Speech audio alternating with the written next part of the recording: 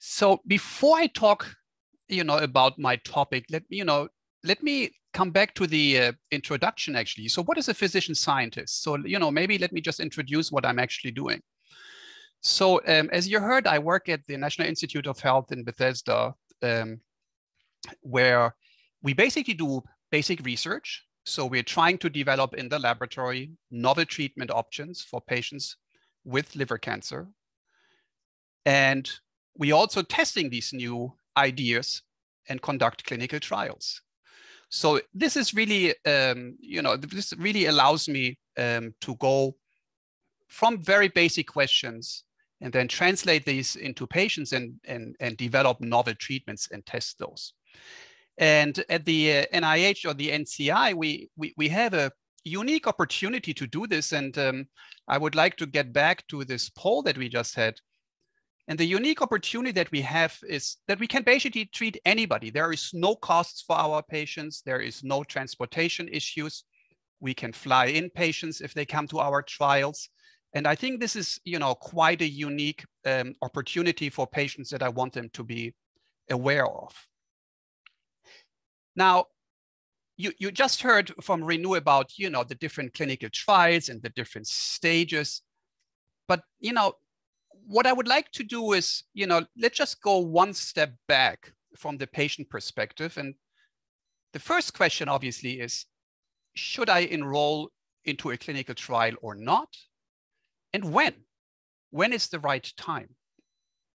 And this is obviously, a very important question. And the answer is, this is something that you have to discuss with your treating physician. There are clinical trials for patients that are just newly diagnosed. Obviously, in this case, you would discuss the trial before you have even started any type of treatment. But then there is also clinical trials for those patients that have already received one type of treatment, and this treatment was maybe not as effective as it should have been, or it was not very well tolerated. So that's another option when you can potentially enroll into a clinical trial. Sometimes I get calls or emails from patients and they ask, maybe, should I enroll into a clinical trial? And, we just discussed this as an option for future treatments in case the current treatment is not applicable or no longer working. So the short answer again, is when is it the right time for a clinical trial? It really depends on the patient as well as the type of trial. Now, how do clinical trials actually work? And, the idea is, to talk about novel drugs and, what we see in the future. And here, I have to tell you, I've been working in this area for way too many years. The field has really dramatically changed. I still remember, together with my good friend, Dr. Abu Alfa, that we had very few drug options available for patients. And now we actually have a battery of different drugs. And this is the result of clinical research and doing clinical trials. So from a broad perspective, when we talk about clinical trials and novel treatment options, what we do right now is always the best. And the clinical trials are there to develop novel treatments which have to be basically better than what we have right now. So let me explain to you what I mean by this. So current treatment, and you've heard this from the previous speakers, include surgical treatments, they include interventional treatments, and they include systemic treatments and radiation therapy. These are basically the main pillars that we have. And when we talk about systemic treatments, you heard about this, there is what we call TKIs or targeting drugs, and then the growing field of immunotherapy that really has brought significant changes to the field and advanced the field. So when we talk now about novel treatments, the first thing one can do is one can use these treatments that maybe are only approved for patients with already advanced or metastatic disease. And we can test them in other settings, in earlier settings, for instance, in the adjuvant setting. You've heard about adjuvant earlier today.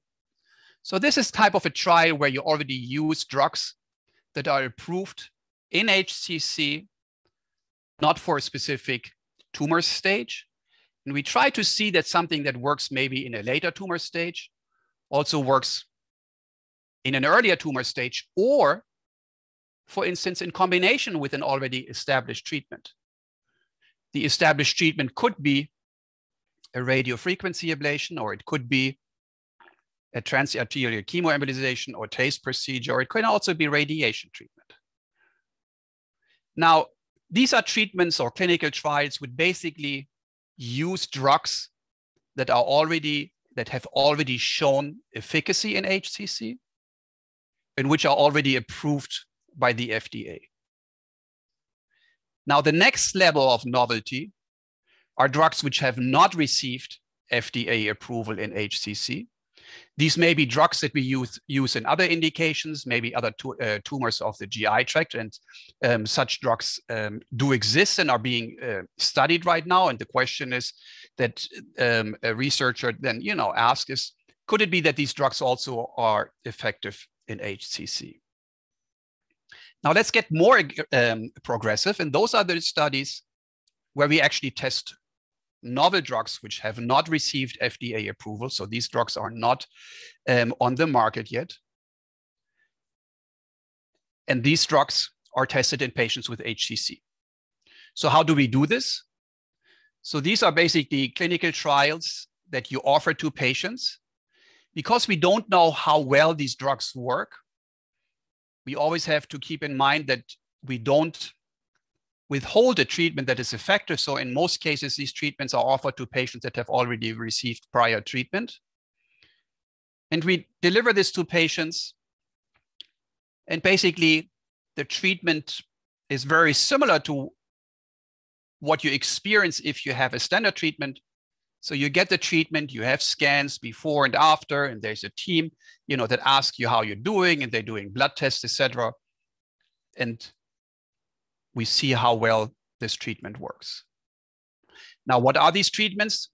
Currently, the biggest interest is in immunotherapy.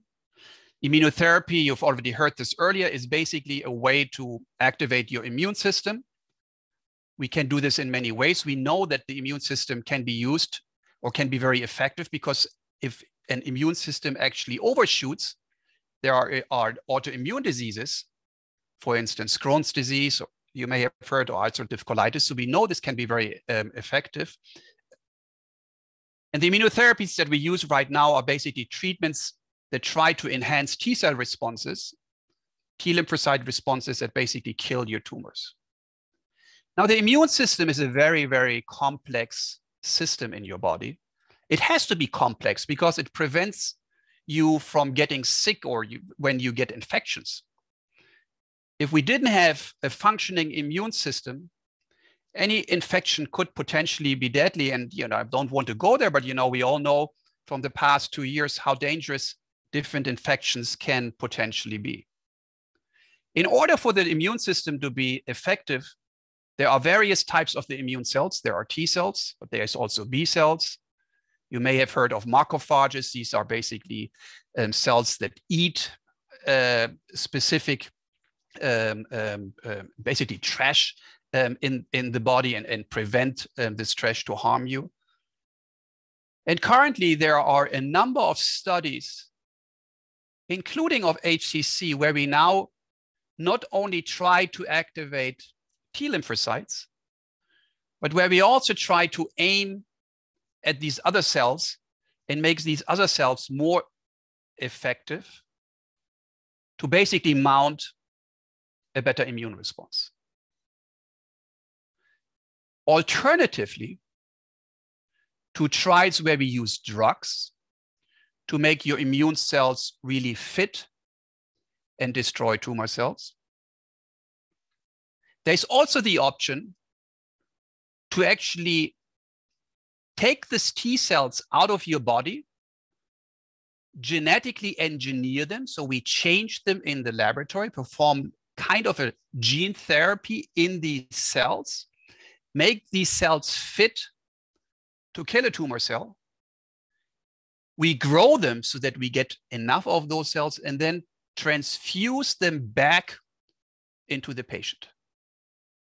And this is an approach that you may have heard. It was already briefly mentioned earlier today, which is called the CAR T-cell approach. So this is an approach which is obviously more invasive, but it's actually only a one-time procedure. It will also require that the patient will undergo chemotherapy for 3 days or 2 to 5 days prior to the treatment. And it's certainly something which is already way more, I would say, novel than treatments using an immune checkpoint inhibitor that we try to improve, for instance.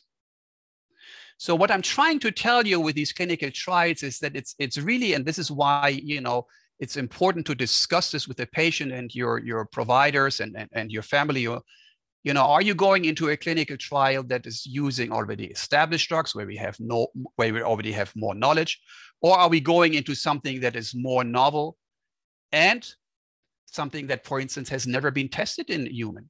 These are the trials that we call the first in human clinical trials. So this is all of a sudden somebody has a brilliant idea and a good data suggesting that you could use a completely novel approach that has never been tested in patients with HCC. What are other treatment options? So you already heard from me now that there are treatment options where we combine immunotherapy with already conventional treatments.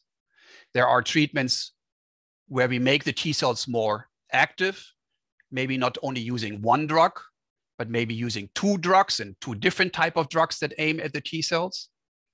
The next level would be combinations where we, for instance, try to activate the tumor cell and at the same time try to activate or get rid of immune cells that actually inhibit immune responses. The body has just naturally actually also immune cells which try to prevent an overreacting immune response. But sometimes these immune cells can actually be not very good for the patients with the cancer because they kind of make your immune response too weak. The next step, as I said, would be instead of using drugs to activate your T cells, to take the T cells out of the body, genetically engineer them, and then bring them back into the body so that they can take the job and kill the tumor cells. The interesting thing is that these T cells are actually obviously cells. So they are living cells which remain in your body for a long time and they proliferate. And we know from early studies in other indications that these cells can actually survive for many, many, many years. 10 years after an infusion, you can still find such CAR T cells. Now, we can go even further. So there is a lot of interest in something that we call the gut microbiome. And some of you may have heard about this, and I'm sure many haven't heard about this. So let me explain to you what I mean by that. It is well known that the human body under normal conditions, so this is not a disease, is carrying a lot of bacteria. You have bacteria on your skin, on your face, in your mouth, but you also have a lot of bacteria in your GI tract. And these bacteria help you. You need these. If you didn't have any bacteria, for instance, in your GI tract, the immune system would not be working as well as it is. Now, sometimes the compositions of these bacteria is not ideal. And we can potentially change this to make a treatment more effective and make your immune responses that we are trying to induce to kill tumors more effective. So these are different approaches, and without going into the details how this works, but if you really want to say, where do I see the field moving in the next couple of years, this is certainly something of great interest. Now, last but not least, I want to come back to our standard treatments. And again, you already heard this actually in the talk just before me, where we're talking about observational studies. Now, even in what we call standard treatment or approved treatment.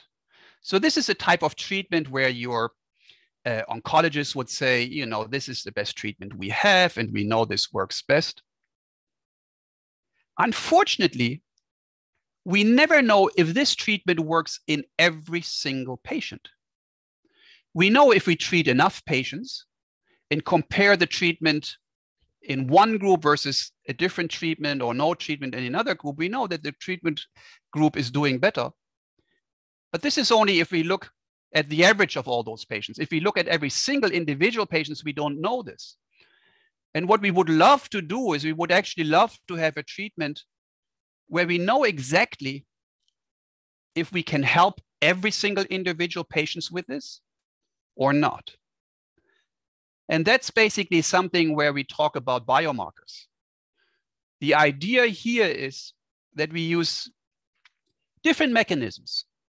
For instance, we look at your biopsy, we look at blood tests, we look at other parameters, which will help us to find a personalized approach for every single patient, which would allow us to predict that every single patient is actually responding to a treatment.